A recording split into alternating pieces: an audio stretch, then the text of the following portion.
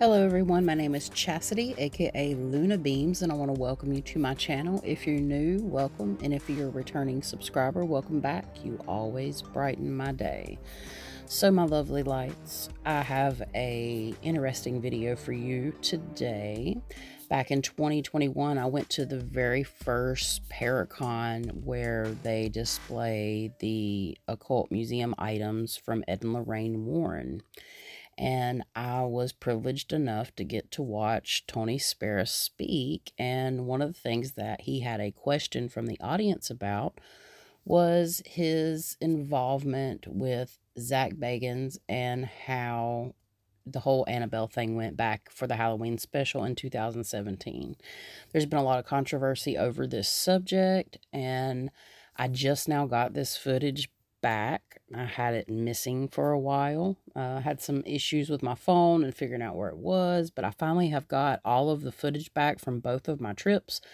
So I just wanted to drop this in on you guys. So happy Friday. I guess I will go ahead and say that there's a lot of controversy. Like, people, really love Ghost Adventures, or they really like Tony Spera, and I don't particularly want to choose a side. I'm just the messenger, so please don't come at me for this. This is just what he said. I thought it was interesting. This was a live conference type thing that we got to record up in Connecticut.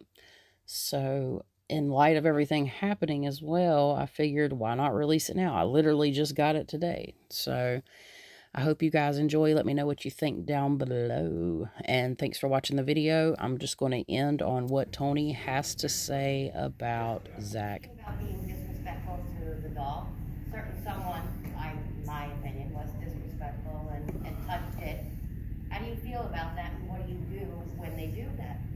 I don't know who you're talking about, but the name is probably Zak Bagans, right? Yeah.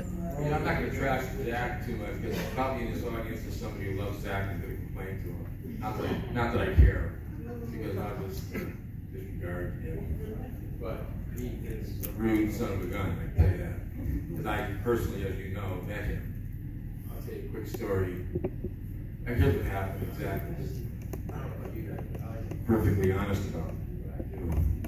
They called me up, said, what would it take for us to have the doll at the museum in Las Vegas with Zak? I said, I can't do it. Too dangerous, too reckless of me to do it.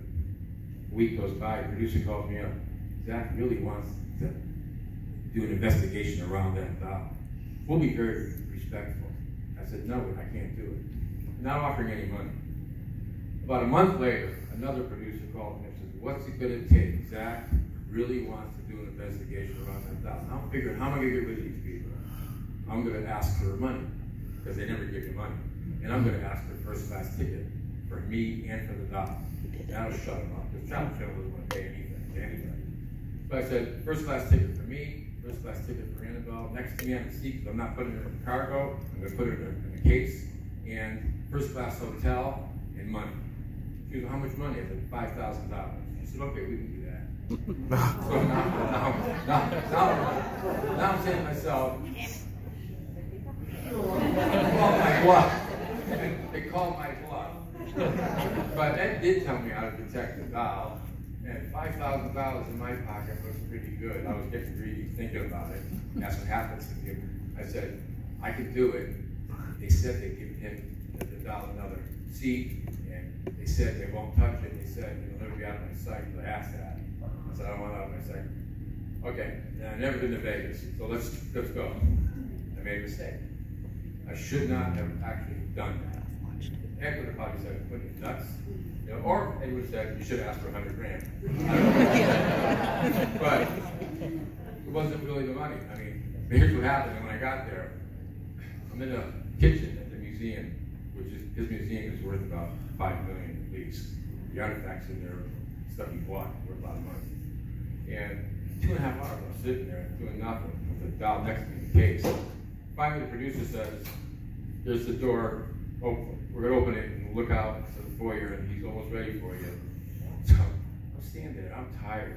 I went 3,000 miles. I stayed a day in a hotel. I got to travel 100-degree weather to the museum. And they crack open the door, and Zak's all dressed in black with big glasses on. and he's pointing to the camera guy, directing him, like he's the producer. Then he looks over at me, doesn't really make eye contact, and he goes, "There's your mark there." Not hello, hey, thanks for coming, hey, good to see you, nothing. He didn't talk to me whatsoever until the cameras were rolling. Then he said, "This is Tony Spera, the owner of the doll." Not, "This is Tony Spera, Ed Lorraine Warren's son-in-law, and psychic researcher for many years, blah, blah. This is Tony Spera, the owner of the doll." So, like I'm nobody, just the owner, I happen to buy it or something. Not any background of who I got it from. You know? So, during the filming, he started to act kind of weird. The producer comes up to me, "Is it normal for people to be affected like this?" I go, "What do you mean?" Zak's acting worse than we ever saw him before. These are producers. These are guys walking around. He's acting funny. So I go up to Zak. He goes, "Yeah, I'm acting funny. I'm hearing stuff in my mind. I feel it might be a medical issue, but I'm not sure." That's Zak saying this. Then he gets better. Then they start filming. Then he starts his act about, he's saying this to me. "I think I want to hug her." I said, "What do you mean with that?" He goes, "I feel a passion for her. I think she's trying to tell me that she's wrong." I'm saying, "Back, she's an evil doll. Don't touch the doll." He goes, but I think I must." He's still that to me. And I'm saying to the producer, "You can't touch the doll. If you touch the doll, I'm taking the doll away." And when I got there, when I took the doll out and showed him how I did it, I had big, heavy welding gloves on. Drenched my hands, but I told him have ready a gallon of real holy water. Drenched my hands, quickly put the doll where it was supposed to be and stopped. And then did the blessing, did the white light, everything. I had them do the blessing. Zak did not have a blessing song. So, I had to show them. And they were all like super respectful until the cameras were rolling. Then they were starting to act like jerks. I started warning them. I said, "Hey, if Zak does that, they have me 50 feet away to monitor him." I said, "If Zak touched it, it's over." One of the producers comes in, boy, after. I never saw him act like this. Because it's like black and white infrared and monitor. I never saw him acting this way. But I don't know if he touched it or not. I said, "Well, if he touched the doll," I said, "I'm shutting this down." I stood up, walked up to Zak, who was on his knees near the doll. I said, "I'm taking the doll back." I said, "You shouldn't have touched it, Zak." He did. I put it back in the case, and I was waiting for him in the other room. And they had to fill in the original broadcast. They only went 45 minutes, and they filled it in with some other case, if you notice, the original premiere, because they didn't have enough footage to go an hour.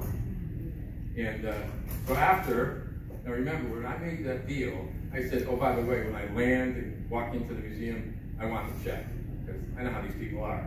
We'll send it to you." They didn't give me the check when I walked in. They waited. So, okay.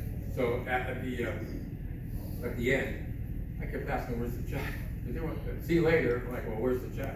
I had to wait like an hour. And Zak was up to me, "Here's your check." And he walked away like he was doing me a big favor, you know. And I made $5,000. He made $90,000 that episode. So he's called me like saying on the internet, "Oh, you cashed a big check." Well, he cashed a bigger one, you know. Anyway, you know what? We're out of time, right? We're out of time. Thanks, guys. Well, that sums it up. Thanks for watching, and until next time, peace out.